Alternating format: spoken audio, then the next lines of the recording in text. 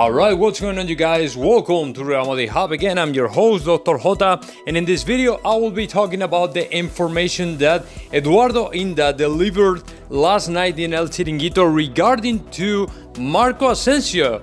Believe it or not, the player allegedly wants out. Wants to quit and wants to leave Real Madrid this season, and apparently if Zinedine Zidane decides to continue as a coach of Real Madrid, the Mallorquin player has decided to leave, looking for another opportunity or another team where he can place whatever he thinks he deserves to play. The thing is, he was on the bench against Barcelona, he was on the bench again against Chelsea, he was again on the bench against Sevilla, and apparently the player is not very happy with the minutes he is getting from Zinedine Zidane. But let me tell you something.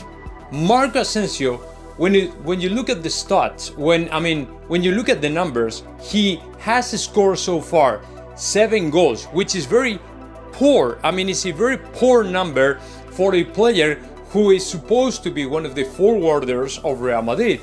And it's the same with Vinicius. The only difference is that Vinicius Jr. so far has created more danger.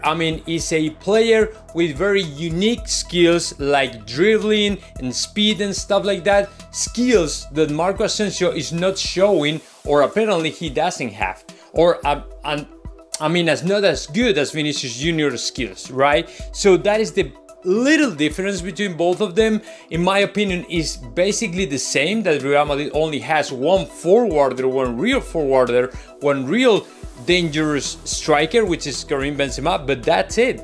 But in this case, Marco Asensio, apparently he's sick and tired of the situation, and by the end of the season he will ask to Florentino Perez to leave Real Madrid. So now let me know your thoughts about that. Just comment in the section below, and of course subscribe to this channel, Real Madrid Hub.